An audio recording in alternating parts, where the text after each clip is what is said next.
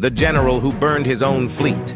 A Muslim general named Tariq Ibn Ziyad leads his formidable force across the Strait of Gibraltar. Upon landing, Tariq makes a daring decision. To prevent any thoughts of retreat among his men, he orders a shocking act. Every ship they sailed on is set aflame. With their only way back turned to ashes, his army has only two choices: victory or death. Tariq Ibn Ziyad's risky strategy led to the successful Muslim expansion into what is now modern Spain, changing history forever. Subscribe for more history.